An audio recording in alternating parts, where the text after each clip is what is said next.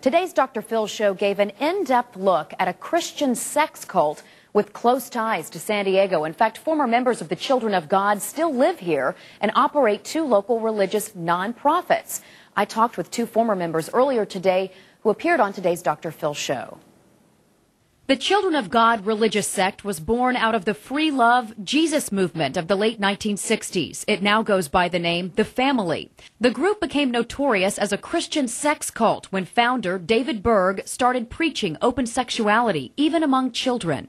Many ex-members now say child abuse was widespread in the group during the 1970s and 80s. Former member Jim LaMattery left the group in 1975, around the time Berg started preaching his law of love. LaMattery now lives in San Diego and appeared on the Dr. Phil show with his daughter Christy and his nephew John, who both say they were abused as children by other members of xFamily. Jim, what's your reaction after seeing the episode of Dr. Phil? Well, I'm excited that this story got to national attention, and I'm hopeful that my daughter will seek the counseling that the Dr. Phil organization has promised to provide her. What was it like to talk about what you went through on national television? I was very happy with the expose that Dr. Phil did on the family. I was very happy with the spotlight he pointed in their direction. We need all the help that we can get.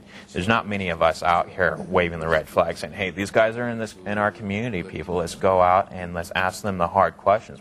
Members of the xFamily religious sect still operate two San Diego County nonprofits, a religious publishing company called Activated Ministries in Escondido, and a missionary group called the Family Care Foundation based in Dulzura in the East County. Activated Ministries has teamed up with xFamily in recent weeks to solicit donations online for Hurricane Katrina relief and youth ministries. You know, this is concerning to us because I know what their youth counseling is all about. I was a youth in the family. I was brought into this group and brought up under their structures. So, yeah, it's very alarming to know that they're out in the community. They come off as the good little Christian missionary group.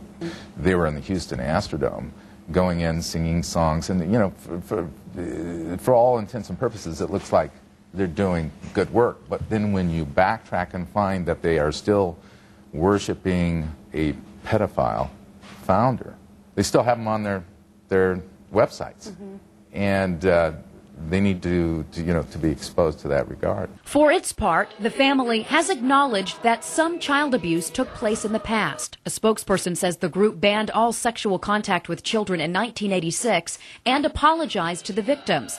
Leaders also deny that child abuse was widespread.